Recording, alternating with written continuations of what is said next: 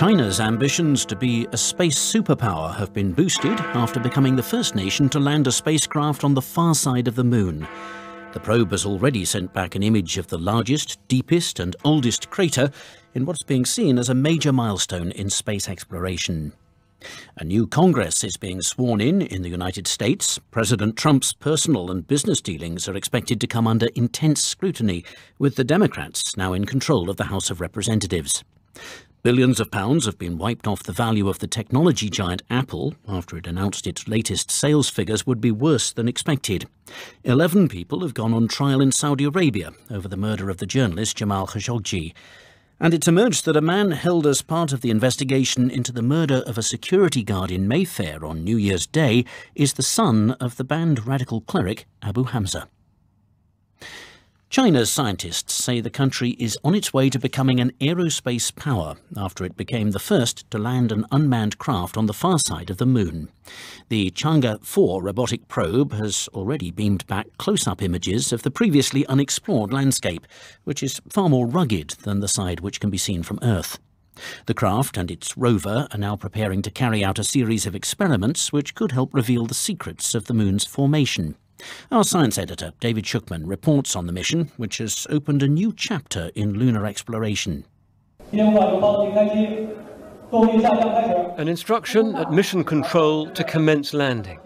The spacecraft braking its descent with small thrusters and then gliding to a gentle halt. Being on the far side of the moon, no direct communication with Earth is possible. So a second Chinese spacecraft had already been placed in orbit to act as a relay. And when the first pictures came through of a barren, heavily cratered landscape, there was loud applause. The successful touchdown led to a flurry of coverage on Chinese state media, pointing out that no other nation has managed to achieve this feat. Back in the late 60s, NASA had considered landing on the far side, but ruled it out as too risky. So the region has never been explored in detail. And Robert Massey of the Royal Astronomical Society says it's very different to the side that we see from Earth. The far side is much more heavily cratered. It doesn't have these smoother lava plains, mare, blotting out those features that were there in the early lunar history. So that's an enduring mystery. That's part of the interest in putting a probe there. The main interest in this probe, I think, is showing it can be done and also, getting science back exploring this region we haven't been to before. Instruments will analyse the composition of the rocks. A small rover will survey the area. And one question driving many scientists is whether this mission might pave the way for a new era of astronomy.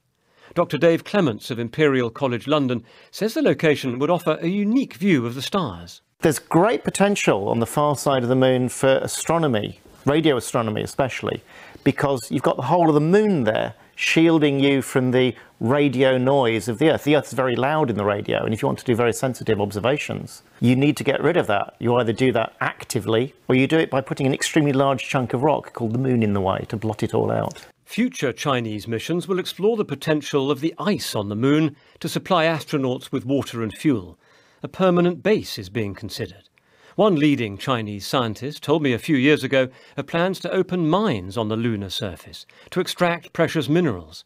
That may be decades away, but this latest mission shows the scale of ambitions.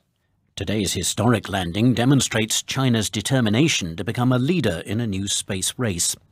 It's taking on the traditional powers of America and Russia, as well as newer players from Europe, India and the private sector.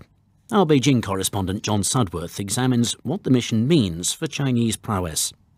Before the official announcement that it had been a success, there was almost no Chinese news coverage of the landing at all.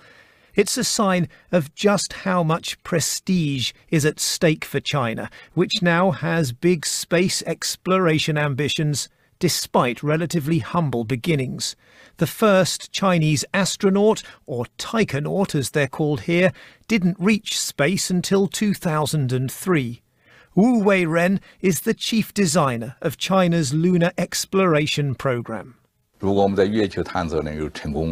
If our lunar exploration is a success, we can make bigger contributions to mankind and improve China's ability and technology. So I don't think our exploration will stop. It will only go deeper, further, and we will invest more. As well as the lunar programme, China is building its own space station and carrying out cutting-edge research in a number of areas. Concern has also been raised about its military ambitions in space. Its budget, however, is still a fraction of NASA's, at best around a quarter of the size.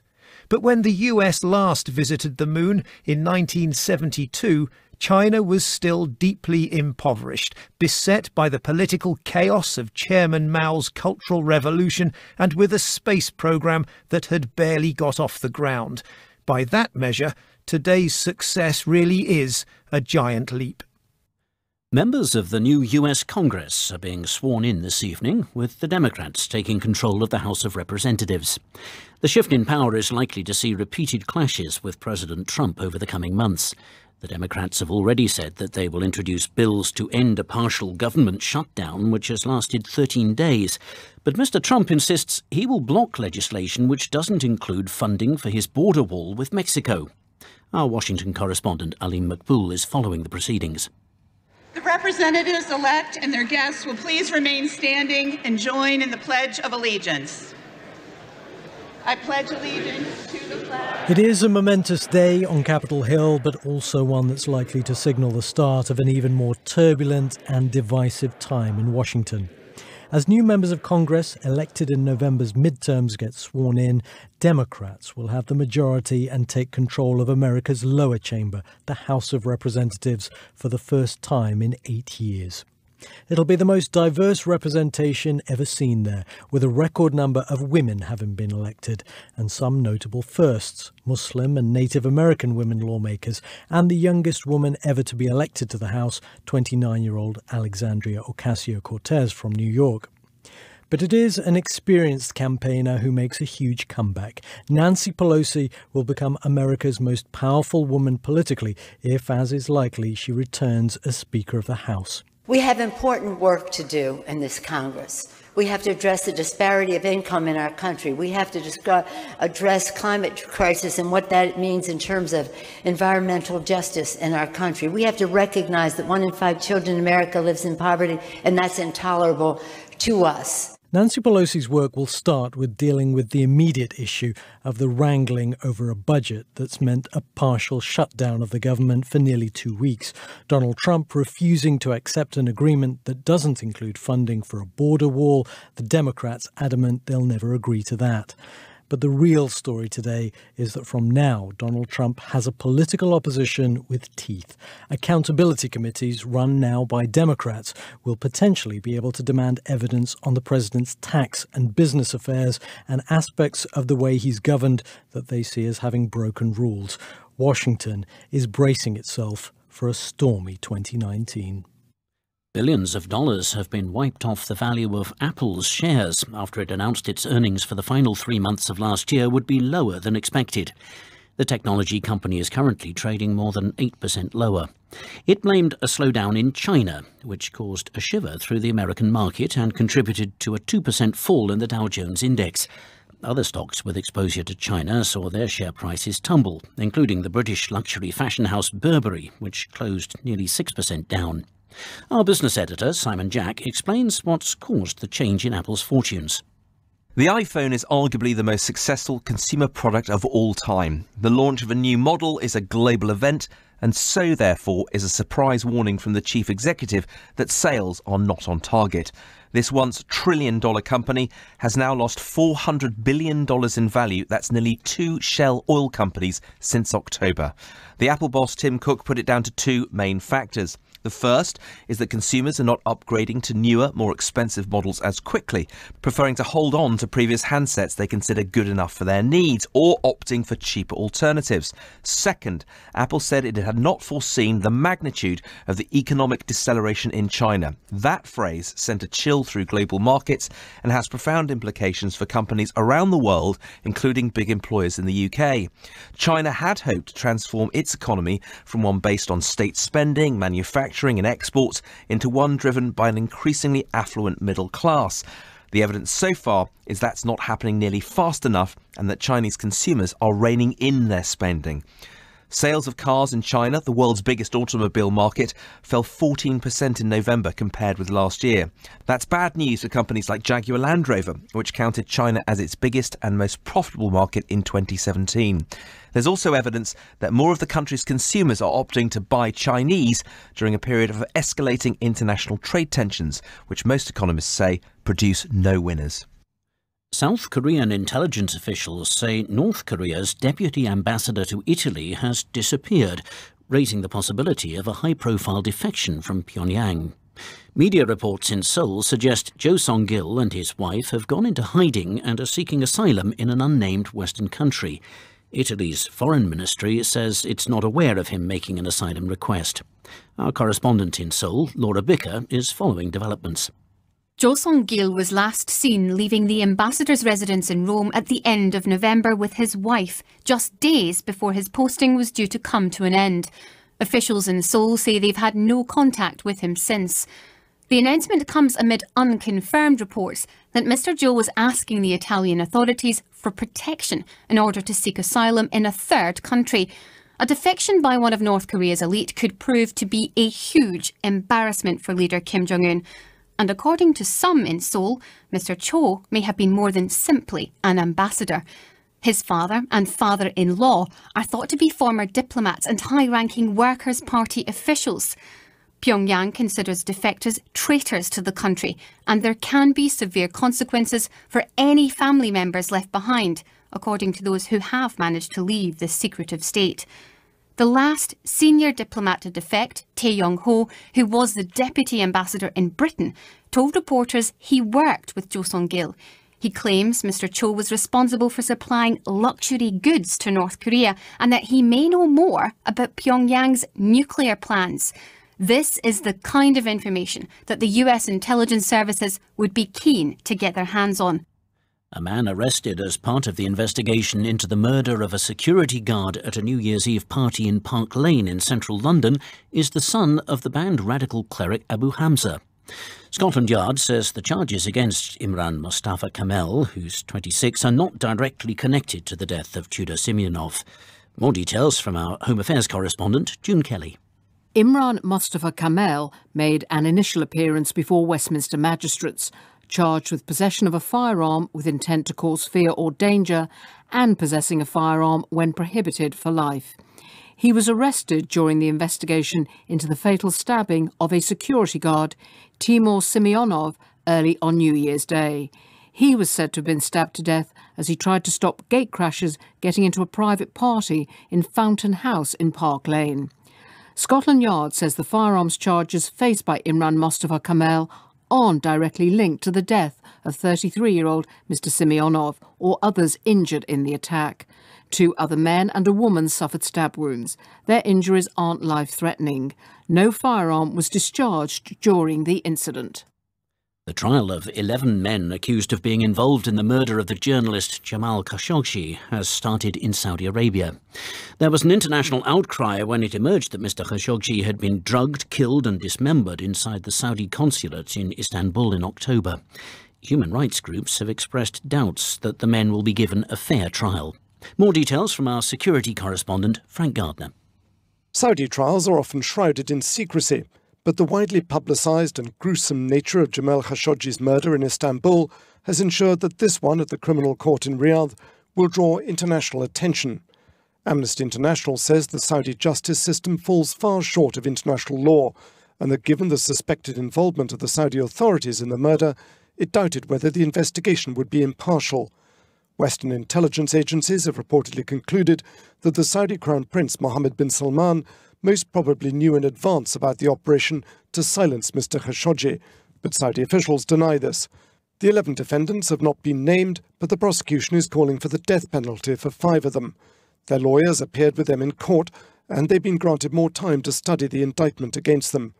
The trial is likely to revive an ongoing dispute between Saudi Arabia and Turkey, with both accusing each other of withholding information. You're listening to the 6 o'clock news on BBC Radio 4. The main news so far: scientists around the world have praised China for landing a robotic probe on the far side of the moon, in a global first that boosts Beijing's ambitions to become a space superpower. Democrats are taking control of the US Congress with a promise to pass legislation that will bring a partial government shutdown to an end. And still to come. Your army needs you. Find where you belong. The drive to get snowflakes, binge gamers and selfie addicts to join up. The National Farmers Union has called for more clarity on how food standards will be protected after Britain leaves the EU. Its president, Minette Batters, said she'd heard enough warm words from ministers and she urged the government to introduce legislation for imported products. The Environment Secretary, Michael Gove, warned that farmers could be badly affected by a no-deal Brexit. He was speaking at a farming conference in Oxford, from where Phil Mackey sent this report. Although addressing an audience of farmers, Mr Gove's keynote speech was clearly also intended for wavering MPs. He warned of potential chaos should Britain leave the EU without a deal at the end of March, saying that smaller businesses and consumers would suffer most because of additional border checks, tariffs and delays. He stressed there would be a much smoother transition if the Prime Minister's proposals were voted through. The turbulence which would be generated by our departure without a deal would be considerable. Nobody can be blithe or blasé about the real impact on food producers in this country of leaving without a deal. The Environment Secretary said farmers should take advantage of new opportunities after withdrawal. But the president of the NFU, Minette Batters, worried that cheap imports might disrupt British production and urged the government to legislate to ensure food quality is preserved. We're very proud of our high standards. We want to maintain them and we want food coming onto our shores to be produced to those same standards. At a separate event a short distance away, Mr Gove answered more technical questions about the future of farming, biosecurity and environmental standards. But uncertainty over Brexit still cast its shadow. Guy Watson is the founder of Riverford Organic, the vegetable delivery business. It's just hugely disruptive and, the uncertainty is just a massive distraction from us getting on with our jobs of, producing good, wholesome, sustainable food and farming the land well. And I just find it immensely frustrating, I'm afraid. Farmers were asked at the beginning of the day to describe how they felt about Brexit. Buoyant, confident, apprehensive, or like crying for help. Mr Gove told them that most days he experienced all four emotions. Further questions are being asked about a firm which was awarded a £13 million contract to run extra ferry services in the event of a no-deal Brexit. Seaborne Freight is now facing claims that the terms and conditions on its website were copied from a takeaway restaurant. Our business correspondent Jonty Bloom reports. The contract with Seaborne Freight was already controversial, as the company has no ships and seems never to have run a ferry service of any kind. However, the company's website is hardly improving matters, with one sentence under the placing an order section pointing out it's a customer's responsibility to thoroughly check the supplied goods before agreeing to pay for any meal/order. The Department for Transport has defended Seaborne, saying that section was put up in error. Seaborne's website also has a timetable with no planned sailings on it. It does also have a Twitter account, but it seems to have only ever tweeted the local shipping forecast, the last time on the 21st of September last year, while its log-on portal just seems to be an image of customers' name and password boxes rather than an actual means of entering the company's website. Seaborne could not be contacted for a comment, but announced today that it has started dredging Ramsgate Harbour, which is currently not deep enough to take cross-channel ferries. It's emerged that a Muslim convert who's admitted planning a terror attack in central London pretended to be engaging with the government de-radicalisation scheme called Prevent. Lewis Ludlow, who's 27 and from Rochester in Kent, had 16 meetings and a telephone call with officials from Prevent in the 6 months before his arrest. One of the meetings was on the same day that Ludlow took photographs of potential targets, including Oxford Street and Madame Tussauds. He'll be sentenced later. Russian media say a former US Marine arrested in Moscow has been charged with spying. Paul Whelan, who was born in Canada to British parents, was detained last week while visiting the country. His lawyer has appealed for bail. Our diplomatic correspondent James Landale reports. Paul Whelan was arrested by Russian state security officers last Friday and now faces more than 10 years in prison if convicted of espionage. His family say he's innocent and was in Moscow to attend the wedding of a fellow former Marine.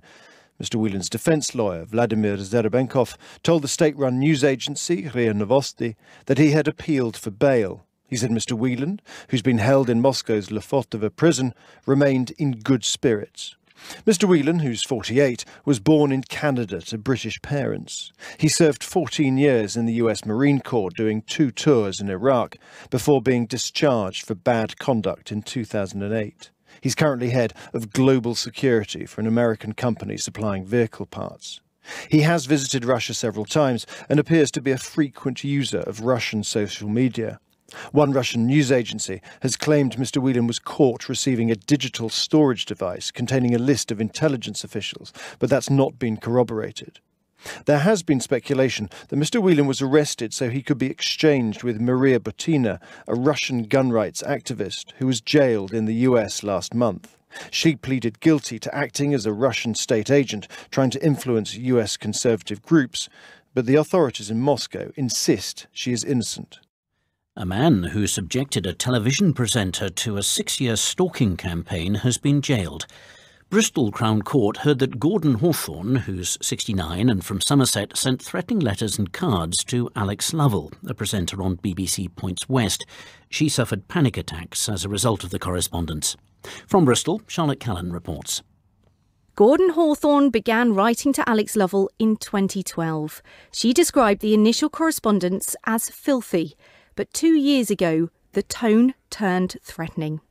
Hawthorne said he would rape the presenter and claimed he was watching her closely enough to smell her hair. In police interviews, he admitted stalking her, but tried to downplay the impact of his conduct. Like I said, I got an obsession for her, but it's a harmless obsession. Well, not harmless, but you know, there's no way I'd do anything. I would have sent her a birthday card at the end of this month.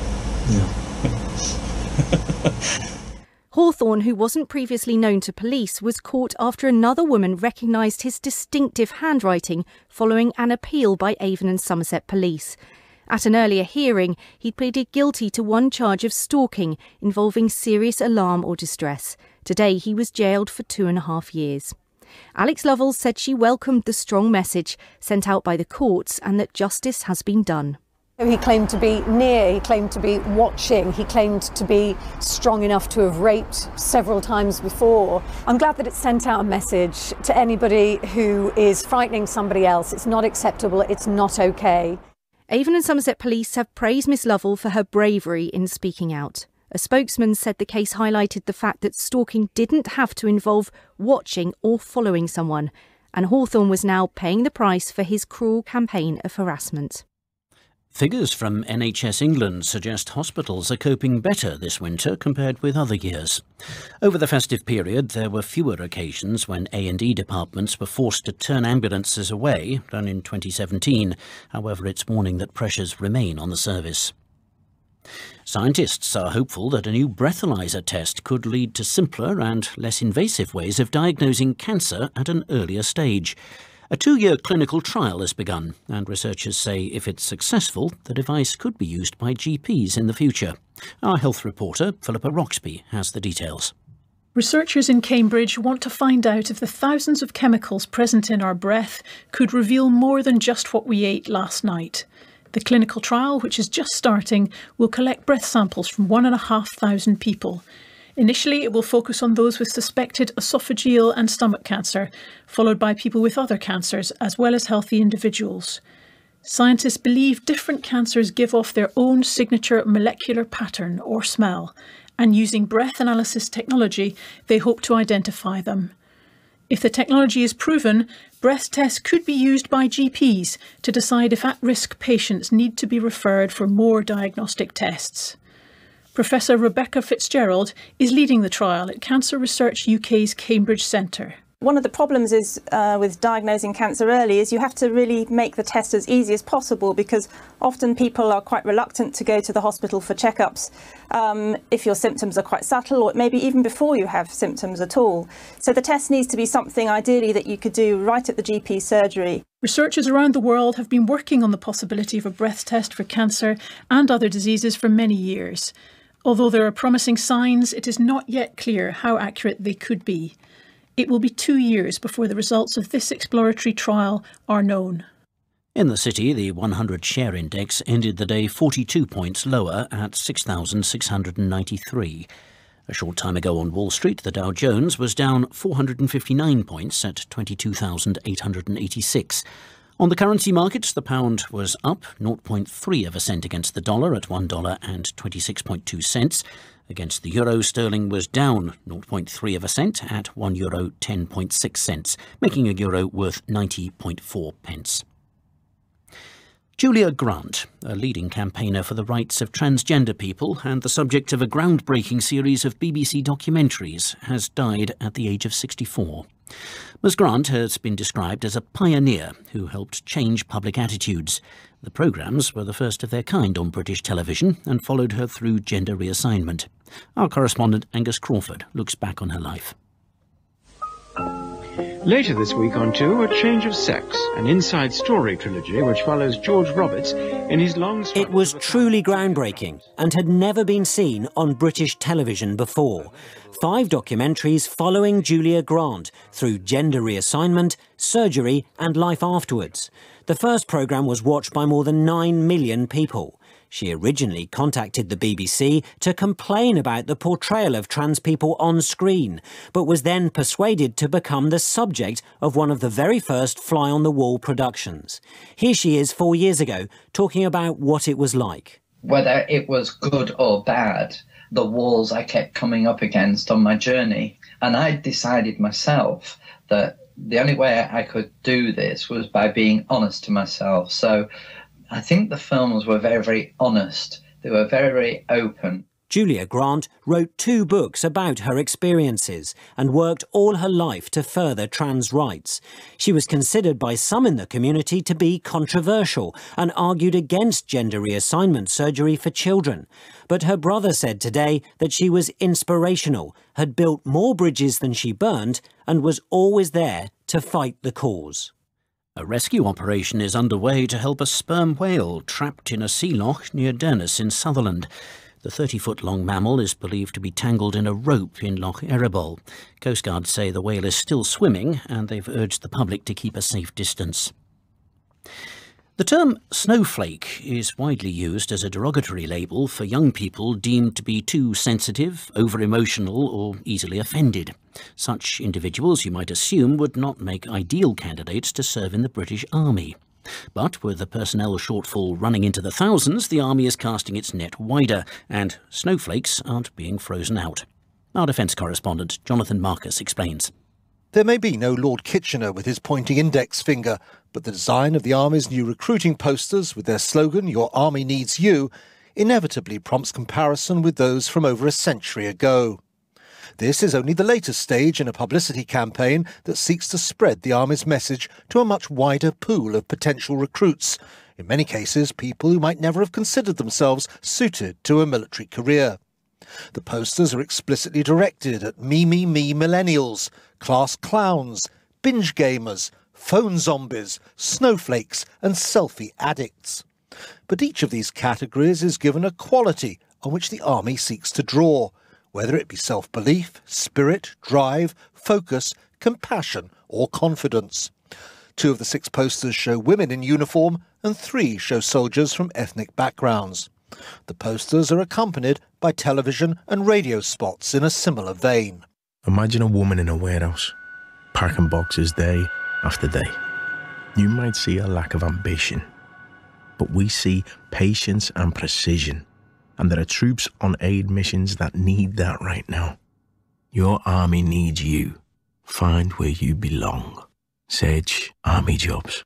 The Army insists that since its current recruiting campaign began, job applications for regular soldiers are at a 5-year high.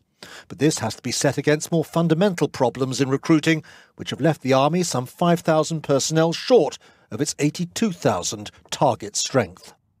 The headlines again. Chinese scientists have claimed the country is on its way to becoming an aerospace power after the landing of an unmanned craft on the far side of the moon. Members of the new US Congress are being sworn in, with the Democrats taking control of the House of Representatives. Billions of dollars have been wiped off the value of Apple's shares after the technology company said a slowdown in China's economy had led to lower earnings. North Korea's deputy ambassador to Italy has disappeared amid suggestions that he might have defected.